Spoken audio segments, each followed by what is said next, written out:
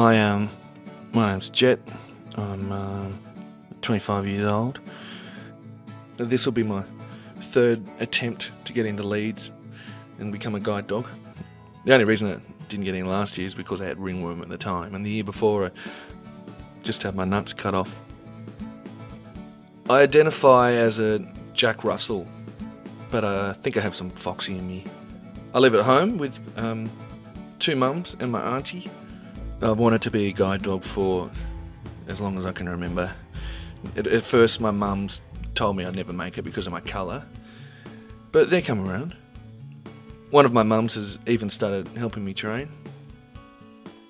Sometimes we go down the park, which is awesome because I can practice on the roads. I know most of the guys down at the park.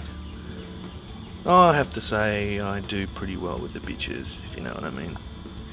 This afternoon, Jet will undergo an examination to determine whether he has what it takes to be trained as a guide dog. No, I don't think I'll have a problem with the physical. I'm a unit. Yeah, I'm a bit nervous about the obedience test though. Jet waits with anticipation for the examiner to arrive.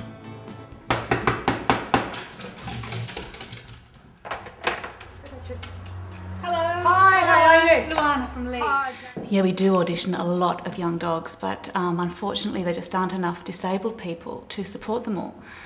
But I mean, we also train companion dogs for people with no friends, so there are other ins. And sit. Jet is given 5 tasks as part of the examination. Okay, and look.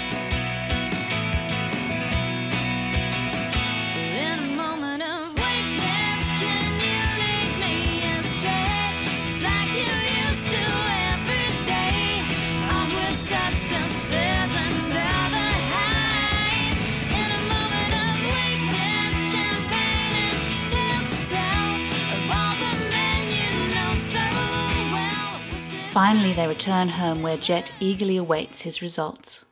I think you sit very well. However, I don't think you have the self-discipline to become a guide dog. I'm sorry, Jet, but I can't pass you. It's hard. You know, it's really hard to say no. No, they're prejudiced. Yeah.